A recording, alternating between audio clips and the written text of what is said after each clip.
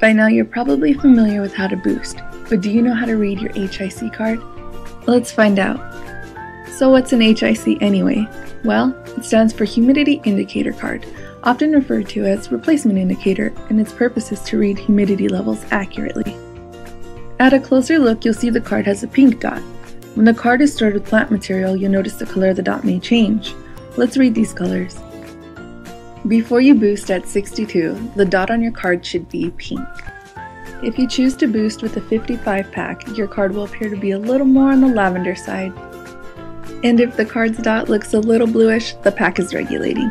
This occurs when new air and moisture is being introduced. Just seal the lid and the dot will react to humidity. At last, your dot is blue. Once your card has reached this distinctive blue, it's time for you to change your pack. Here's an overview of what we've learned. Pink, lavender, bluish, and blue. Congrats! Now you know how to read your humidity indicator card. So what are you waiting for? Get out there and boost yours with Integra Boost humidity regulators.